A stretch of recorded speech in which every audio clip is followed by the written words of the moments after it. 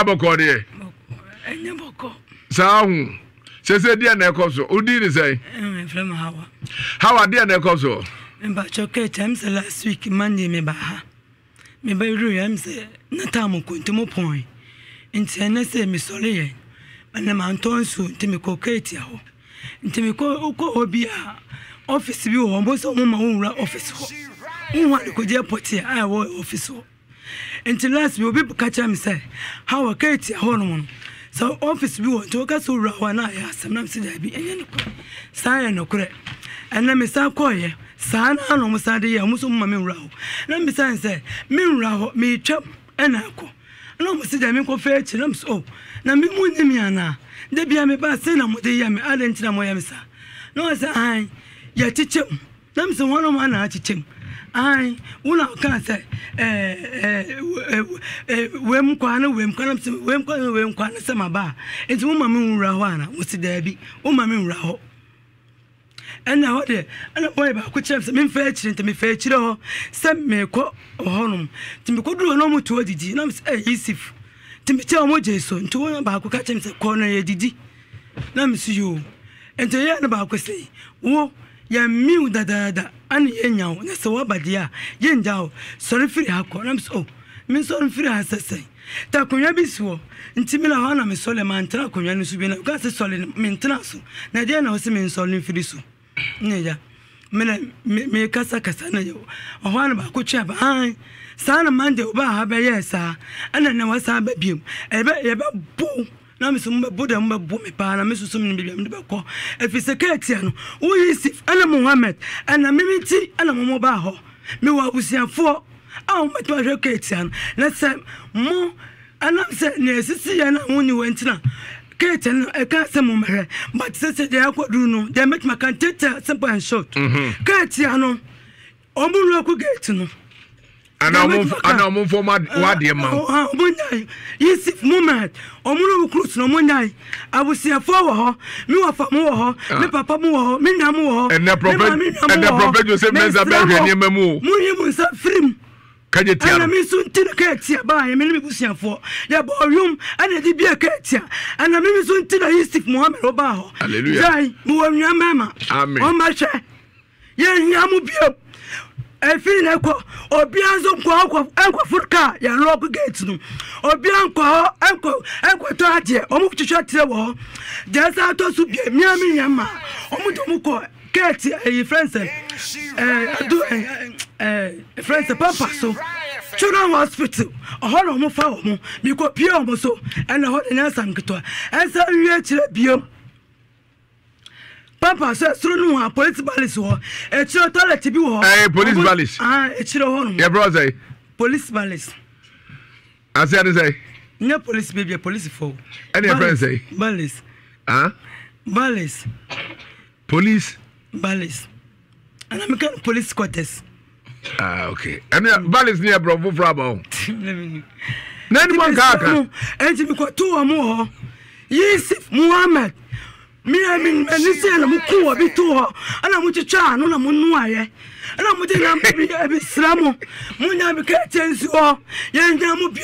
Ti me na so ba Ghana pa ifo ate. Mi slamo. Wa jo Kejetia. Kejetia. Abusiafo wo ho. Me ma mi mo me papa mo ho me nwa me mo esramo mo bia ma ho get ma mo bie esramo awa me pa mo chow mo bie awa nya botre kakra gogwara se mo nto de ne nsam na bisa asem na ye nua bare kan e de brise onya ho esramo mo bie me pa chow mo bie get na ya wure ma papa nyansa na wato aso mo producer penso bi na ruscom de do yo ye de tiefo obedum so masuma wo se we ekaya so de gba ko mama su kom de me nyame ba si su kom de me su kom de me nyame ba si producer ko bu so obiso wajini Kejetia ni si wo wunya mo na de mano Muhammad mo wi ni panam ye nyamu bio mo ti twetire Yanyamo, Miam de Mobile, Abusia for Muhimusa film, Mekama Ghana Penforte. Kwaku, Yamianko. Yomiko fi me de book of the Aramidi when you at your phone, your family drilling enterprise. Omodia from Fashia Nashi, Biogasi, anybody failure, ya baswing, no matter they buy. It is a Tiemi. Now, Utimuze, a year, Maho, no assassin swap. Number 2 ho tin tete bangayam ama be gina se dia brade bi huyen you wadadwen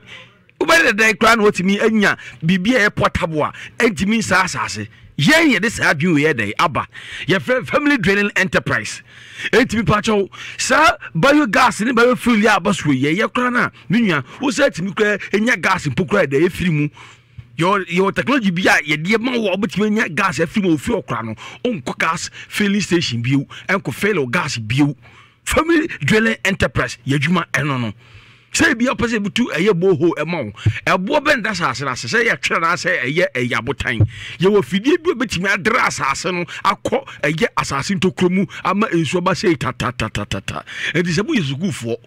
anasa mo yasole anasa bia hotel bi bukwa na pese be ye poli ayi swimming pool mo anasa ebia swimming pool no ebia side ya wo bi na ase a brabe hu family drilling enterprise for yadwuma ni bi ni se ye hydrogeological investigation water treatment hydrofracturing ene ne keka hu nyina no yadwuma pa ye wo eye kantikro no na afi so ofanko baria obi hu ye number 0244 144 822 ana 0240 333 111 0240 333 111 Kofo ye bi ebutu agona saman yen kan sa o agona saman hono di djuma enti kofo ye bi se ade ha obi an kan je nipa na nipa timi de emwo wo yo ba tampa no no wo mpe se nipa ho be kire na ene wia se da bai ono se gwa hu ho kire da ena na mo di tumi ama ne se onfa mo a omo ho ye de e kire wo mo enti wo no onya pu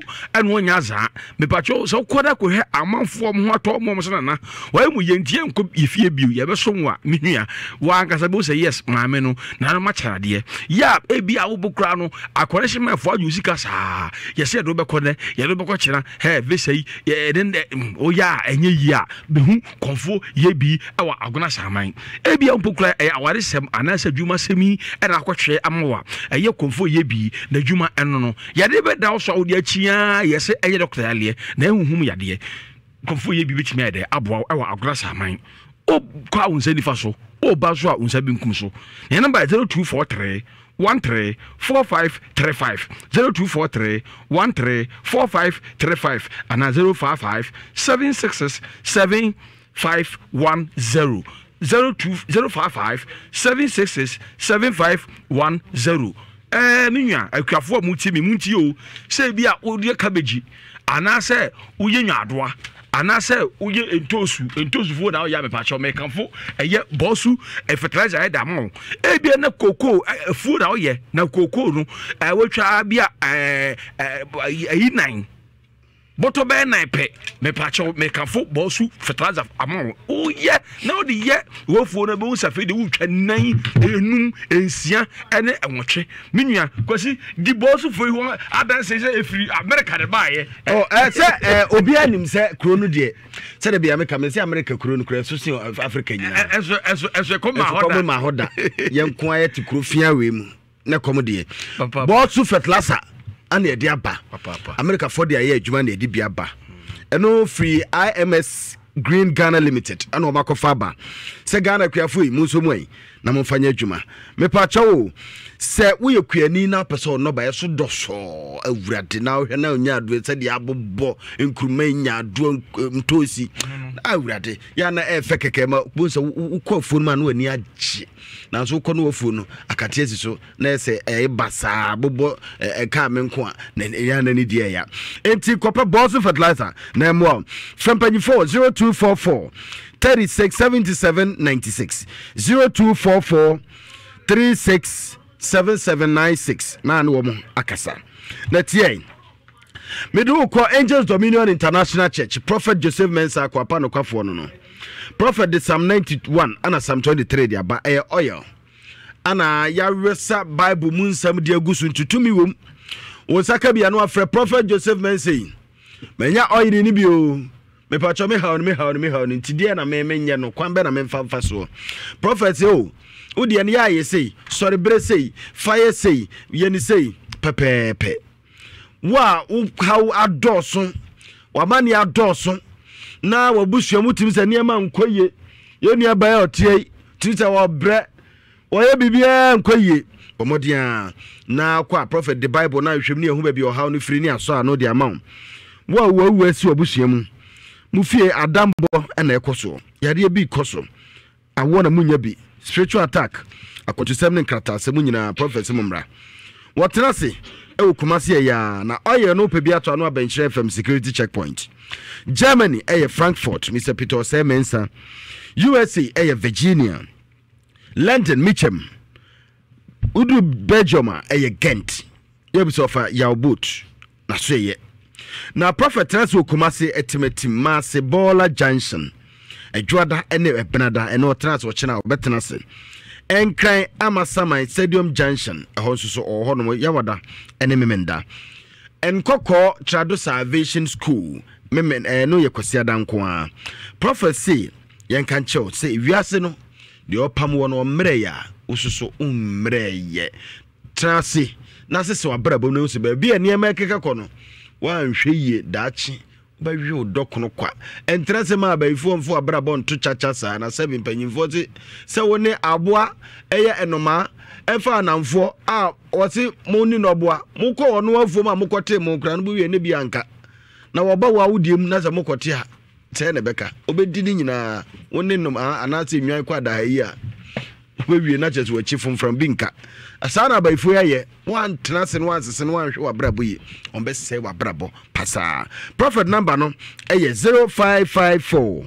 477959 obono kwasi yeah open me more 5 055 77 4477 959 055 44 77 959 prophet number no and Vodafone no 050 460 4122 050 460 4122 na ne prophet Joseph Mensa akwapa no kwafo nyame ya adom a memene da ebei ne na wotwe na ye kwakokrakra o maame ewo amasaman Stadium Junction wana park na da hona ana yekọ yie ye beko Friday fiada ye be da mene mo fa na ekro ofate ye beko Friday tie de ye ta ko Friday sentrefo modjuma fon na moye kwasi boafo ofa usi ye beko Friday why say akola no say kentia na bansam ne ya anya fantastic Friday minimum for Friday sabe Alaska Star Enterprise na kameli tum na manya fantum Alaska de na nam de tum wose bra 3D airport wakofa de aba wallpapers ahodo ene artificial grass ni nyina wo de aba ne quantity ne quality dudu na nyina ebi wo hono sofa covers wo de aba na ene say your number one so distributor of quality and original wallpapers ene Alaska Star Enterprise me pacho o Kumasi ya wo adum Prudential Plaza nhwe animu first floor Mrs. Anochi Plaza bro if you know him say Mrs. Anochi ofrimu adana ye na bi eyi no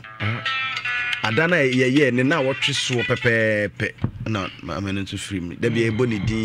din na bi kra na yi ma so o kwasi ma me ba me yi kamo na me fa ne kransi ye ma busuan ni nyina nso so ya akọ mon kafra eti muntie ene say Mrs. Anochi Plaza dan mu ma me fa ne kransi ehwa ana obehuno na woni Alaska akwakodi enkomo enkran tipto lane sekemo no ene ne di hwe animu one number 0554 114878 0554114878 Dawood 360 capsules eno ana wuhia wapom bedin wonam bedin bebia ya oya no bejai usiko chika se wukotodwe wonam dua no mepacho Dawood na anu bi misinam nim se bia ya duto bra kufisa na nya duto me na boko emu hyehyeme emu ya me yafa bi di so hye kura ka nam na na da me kro mba na ye de agye me ana me nya Dawood bia me nonnom ye me di bi fa so ade chi ye se fa ahene is fine show ni nyina akọ Dawood 360 capsules ene ne ointment obi biara wo honam ya oya ehihye wo mansanka bi na emo pharmacy ene herbal shops nyina no ebuso doctor se enche bia na ebi hospital na no ewo ukọ jeso a wone living waters I can't be na metro FM edanu amu ana doctor ewo Dawood fuye ene honom bomodi ana frɛ no ewo 0244 886437 0244-886437 Dawood 360 capsules original papa I don't know Kejetia mema sima mienu ba ko pena fa wie wo de no ne enko Kejetia de Kejetia dia asem na pese o ketwa to ana o kama ban tie Kejetia wura Nesi dem metuma kan sa empenfo no so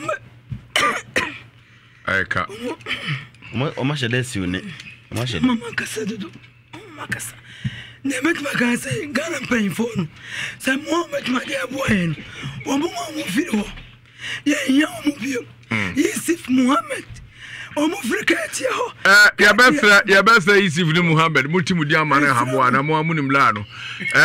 Ya ne mo beka sa boko sere be ya Kejetia be firi ona yenu aba. Ensa kana de msramo. Se ediya ebiba iso odin omu a na ode a chair why. Na obe no wa modin na wa be bodin na mo ankosa so mo reading in between the lines ya. Mutim say there is something wrong somewhere. Sabre ya that's why. Yanko Prophet Joseph Benza ho. Na on factor say nhwe mi hwe say maami Kejetia le dia na say enya dia atro no beka. Ebze bia oba ha ye hwem. Ena dia ye hwem. Na afi ye hu say Kejetia no. Maami dia Prof Mr. Empedisi say ukum aboa na twentra ne aka nyina homa. Ye ntwa abo etiansa. Ye hwe say Kejetia. Maami dia na say nya ne dia. On hawa akwapa no kwafo pese hu se maame hawa Kejetia ne dia amra mi sene fanya ne dia enko benkum oni mo hwe eti yeni kai na ye hwe nua bei ono so na asem no ya rehu na ni hawa kasaro ono se hawa ono no sene za ono osro hawa kotra metuma kan yo omo firi Kejetia